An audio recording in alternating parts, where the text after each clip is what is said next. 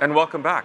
I'm Chris McLeod with Edmonton Global, joining you here live from the Canadian Hydrogen Convention and inside the Edmonton Region Hydrogen Hub exhibit. If you haven't come down yet, please do if you happen to be in the region. This is the largest hydrogen show in North America, as well, we've been told it's the largest conference to happen in Canada since the beginning of the pandemic. So there's a ton on the go here. And the next session, actually, we've had a lot of people that are interested in this. It's a conversation with Eric Guter with Air Products. And Air Products, about a year ago, announced a massive project here in the Edmonton metropolitan region. They're building the world's largest net zero hydrogen facility right here in our region. It's going to have both gas and liquid hydrogen, and it's just an absolute game changer, not just for here, but the world over. So Eric, thanks so much for joining us. Thank you very much, Chris. Great to be here. Yeah. I'm thrilled to be back in Edmonton after a brief 3-year hiatus. Oh, wonderful. So you were here before? I used to spend a lot of time in the Edmonton region. I, at one time, had responsibility for all of our hydrogen production assets across Canada. So I spent a lot of time out there, a lot of fond memories, and really thrilled to be back. Yeah, absolutely. And we talk a lot about this, this huge project that Air Products has on the go. What's next? But you already have a very large presence here to begin with. We do. We have a number of facilities in the region, all connected via pipeline. We've been serving the industrial heartland since about 2008 and supplying all of the industrial customers. So this is just a natural extension and transition and progression of our business today. So in addition to this project, we have projects coming up all around the globe that we have announced and are underway. Wow. So again, we know Air Products well. We're huge fans of the work you're doing. Others who are watching may not know Air Products as much. Can you give us just a bit of a sense of Air Products as a company and what you're playing in? You bet. So we've been in business for about 80 years. We're a global industrial gas company. We produce things like oxygen, nitrogen, and most significantly hydrogen all around the world. So we've been doing that at world scale all around the world with hundreds of miles of dedicated hydrogen pipelines. And now as the world rushes forward to decarbonize, hydrogen is a big component of that decarbonization effort. And so it's just a natural extension of our business. We've been producing hydrogen and distributing and delivering that to our customers for over 60 years. We've been in hydrogen mobility applications for over 30 years. And so for us, this is just what we've been doing. And the time now is great because this is where the future is. This is where the public wants to go in terms of decarbonization. And we're happy to be ready to offer these environmental solutions.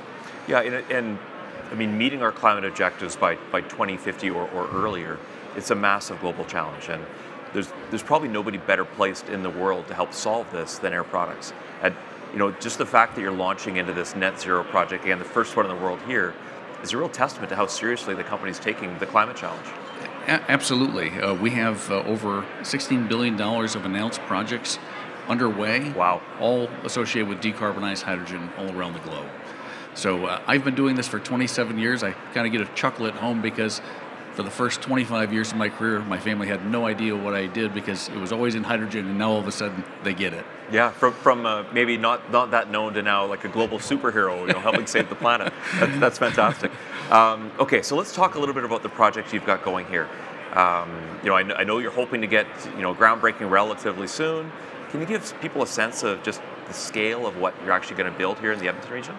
Yeah, so this is just another world-scale hydrogen production facility, slight redesign to allow us to achieve over 95% carbon capture. So I think of these facilities as almost carbon processing facilities, leveraging Alberta's rich natural gas supply. We process that, remove that carbon, put it right back underground where it came from, and we can add that into our system to give us broad distribution capabilities. In addition to that, as you pointed out, we have liquefaction. So that gives us liquid hydrogen, which is very important for merchant customers and especially mobility customers because you need energy density when you move this hydrogen around. You need supply chain resiliency, and that's what liquid hydrogen really does. And we're also going to make decarbonized power with that hydrogen. So instead of using natural gas-fired turbines, we're going to use hydrogen-powered turbines. So essentially clean power for our own demand and also export to the grid. We've talked a little bit about, in prior sessions about just the scale of this project. This isn't just to service like Edmonton and the 1.5 million people that live around the region. This is really like a Western Canada and potentially bigger as you build it out. Absolutely. So with our pipeline network, we can serve the industrial heartland and wherever our pipeline gives us reach to. Yeah. But the liquid gives us reach far beyond that. We distribute liquid hydrogen today all around the globe. That's easily out to 1,000 miles or more in distribution. Wow. And again, for people that aren't familiar with this region, they may not understand or know just the scale of the industrial heartland that you just mentioned. So they've got around 40 billion in capital projects already there. Some of the world's biggest energy companies are there. People like Nutrien are there, and fertilizers. They've got a plan to build another 30 billion worth of heavy industry in that area, by 2030. And with Air Products pipeline right into that, you're not only helping decarbonize trucks and buses, but all kinds of industries that are really challenging to reduce their global footprint. That's right.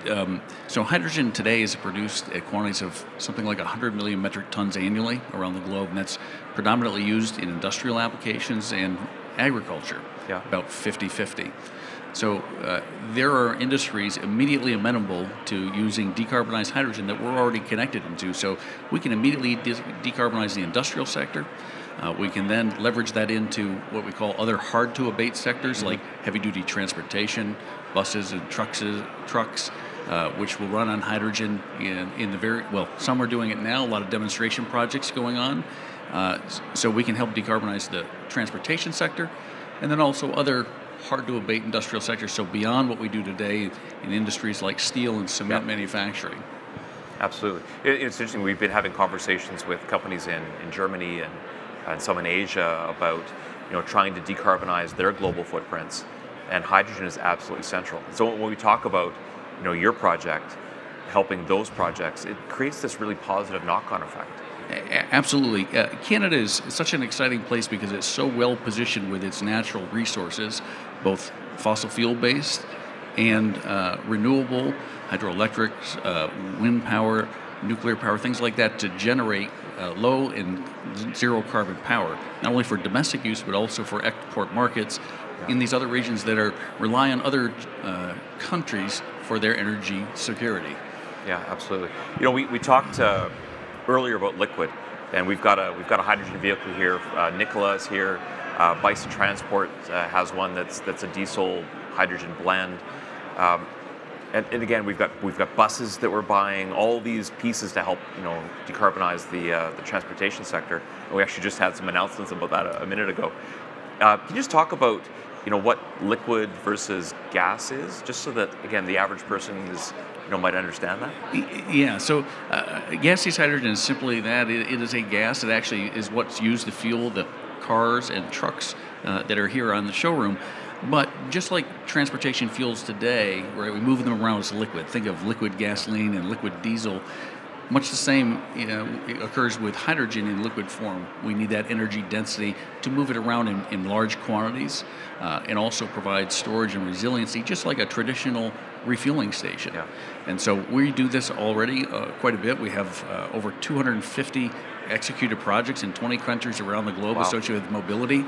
So we're so excited about what OEMs are doing to bring vehicles to the fore, and happy to be able to bring that kind of total supply chain, production, distribution, and dispensing for the vehicles. Okay. And when you look further out, so let's say this is built, you're looking at the future. How does this facility, or whether it's liquid or gas, how does that fit into your larger strategy? Well, this is just the start. I'm so lucky to be part of an organization where our growth objectives align with our sustainability vision. We have our own sustainability goals of reducing our carbon intensity 1/3 by 2030. So then that's just the start. And so our sustainability goals really are our growth ambitions. And so just such an exciting and very fortunate place for me to be in. Absolutely. Well, and I keep thinking about, and we've been talking about, and all the questions I've asked about how are you helping other people? How are you helping heavy industry? How are you helping the trucking and the busing? But I mean, Air Products is also reducing emissions and thinking sustainably. Can you just talk about what you're doing inside your company around reducing emissions and kind of what your own footprint is? Yeah. So this is as I touched on. This is what we're doing in trying to bring forward these new and decarbonized projects, really advanced design, just like we're talking about here in Edmonton, where we're integrating things that we haven't traditionally done with this power integration. We certainly have done that, but not with hydrogen necessarily, because that is what everyone is moving towards rapidly now. And so because of that, we can offer tremendous benefit far beyond what we've done in the past. And we're so excited about what is going on. I think, we can't seem to go fast enough because everyone is really interested in the things we're doing and the products that we're providing. And we're excited about the collective leadership that's been shown to really drive this forward. And to your point, try to beat this goal by 2050 with lots of time to spare. Yeah, absolutely. Well, it's so funny that the comment about it, people want it to be done faster, absolutely resonates with us. We would be thrilled if you guys were open tomorrow, let alone, doing groundbreaking tomorrow. You probably know, and I know you helped us, we put together an award submission through Business Facilities magazine on Deals of the Year. And your project actually won for Canada. And what was really at the heart of that is just the transformational impact that this project, once it's complete, is going to have on the Edmonton region, on Western Canada, really Canada as a whole.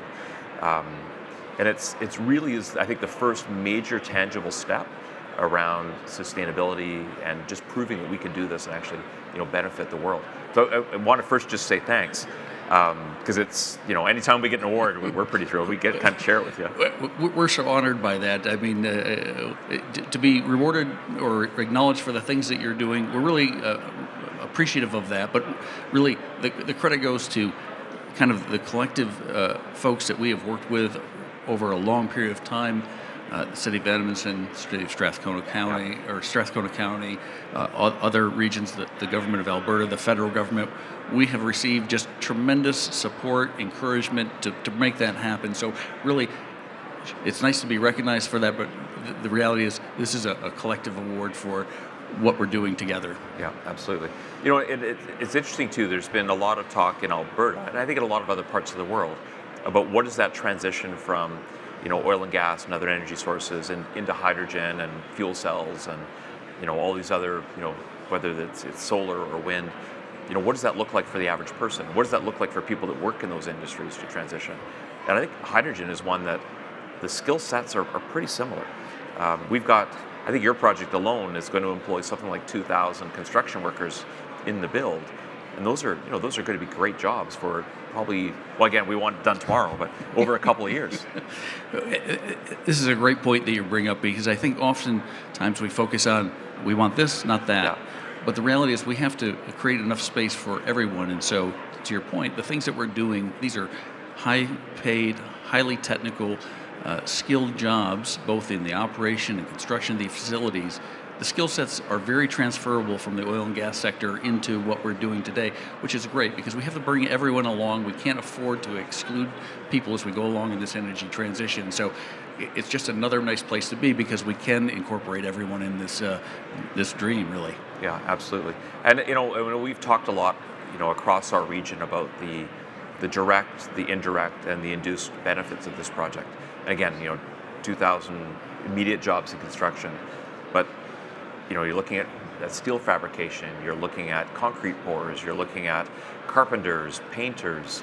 There's companies across the region and really across Western Canada that are going to be bidding and getting work. So that next step and that next knock-on, we're going to see it in hotels, we're going to see it in homes, we're going to see it, almost every sector of the economy is going to be hit by this immediately, let alone what it unlocks in the hydrogen economy. It has such a multiplying effect, and we haven't even touched on the hydrogen refueling stations that get built, the vehicles that get built, the people building all of those vehicles associated with this. And what's great about that is Canada has a tremendous amount of technical expertise in all of these areas that we can bring to bear. And so it just creates such an economic vibrance associated with just this single project. And we're hoping this is just the start. Yeah, we're hoping that too. Can you talk just a little bit about the process to make the decision to invest in this region? We think we're the best place in the world to make this kind of investment. It's super competitive. We've got delegations here, from the UAE. We've got people here from Australia, from a number of other places that are also really driving hard on hydrogen. Can you give us a bit of a sense of why you chose this place? Canada has been a leader and an unwavering commitment to climate change objectives. And so with that commitment, it's easy for us to make a decision to invest because we know that, yes, there'll be twists and turns and bumps along the way, but Canada's going to be committed to achieving those net zero ambitions. And that's what we look around the globe. And everyone's on a slightly different time horizon, but we have to get started, and we look to the most proactive geographies and regions. And we're so fortunate to have worked here and to continue to be doing work here. Okay, love to hear that. For us, we talk to investors all the time. And the three things that it often comes down to is predictability, transparency, and speed. And so we're really working hard to kind of push that message to, to governments and others to say, like, make it clean, make it clear, make it like that path forward so it eliminates as many of the risks as possible. Because the last thing you want to do is strand capital. So it's good to hear that we're doing at least this part right on the hydrogen piece. Absolutely. Okay. Like I said, pleasure to be back here. Nothing's really changed because it's just the same supportive industry where business and government and climate objectives all come together to solve really challenging problems. Wonderful. And I know tonight there's the Hydrogen Awards, the first time we've ever had Hydrogen Awards in Canada. You're up for a couple of them. Not, maybe you personally, but Air Products certainly is the company. Can you talk a little bit about what you've got at least being nominated for? Yeah, I think our project itself is being nominated for an award, as well as our liquefaction facility for the mobility application. So, like I said, we're excited to be honored, but this is a collective effort. We couldn't do it without all of these collaborating bodies that help us bring this together. We're thrilled to be at this conference. It's an amazing event. I can't believe the size and scale of it. Especially right after kind of the lockdown has ended. So really excited to keep this momentum going as we step forward. Yeah, I'm glad you kind of broached into that, because I was going to ask you. We've got people here. It looks like we're on maybe a bit of must be something big happening in the main center, because we've had just like packed house in here all day yesterday. Most of today, at least so far this morning. Have you been to other shows or during this pandemic? Is this the biggest thing you've been to since? This is by far the largest. I've been to a couple. This is by far the largest, and the diversity of attendees is really what's encouraging. Yeah. That everyone has realized this is what we have to do. We're all going to work together to figure this out, and so that's reflected here in just the diversity and number of attendees and different companies supporting this, in government as well, as right in the middle of it. Yeah, perfect. And again, I know you know this, but it's good, I think, just to say it. Rachel Smith, who's your local, head of country, phenomenal. The work she's doing, the leadership she's showing this region, just amazing. The whole team, everybody we've talked to at Air Products has been so helpful, so supportive. As we try to tell the story, what's happening here, every time we've said, can you help us with this project we're doing with the Financial Times of London? Can you help us with this thing we're doing with Invest in Canada? Every single time it's absolutely. And I know that's absolutely given an absolute jam-packed schedule of things you guys are trying to do. So just want to say, thanks so much for how much you're giving back to this community. Oh, thank you. Thank you for the opportunity. This is what's important to us, is about that relationship that we form with the local communities where we do business. Yeah. It can't happen without everyone working together. And so we're so appreciative of the long-standing relationship we've had with everyone here, and really look forward to the next announcement, maybe the next time we can talk together. Yeah, that sounds good to me. So probably the next time we'll see each other, I'm hoping, is going to be at your groundbreaking. I know we're trying to get some stuff to happen to make that happen, including letting the snow stop at some point, because anybody who's around the Edmonton region this morning woke up to some snow, and we'd like to be able to get a shovel into the ground. But we've got that coming. We've got a whole bunch of things coming. Next year we're hosting this again. We've got a plan over the next 10 years to build this into the world's largest hydrogen show. And so I think we'll probably see it every year for the next 10 at least. I sure hope so, and I really look forward to that. Okay, well, thanks so much, Eric. Again, this has been a conversation we've had here with Eric and Air Products about the world's largest net zero hydrogen facility that's being built right here in the Edmonton region. We're going to take a quick break, and then we'll be right back with more from the Edmonton Region Hydrogen Hub stage inside the Canadian Hydrogen Convention. See you soon.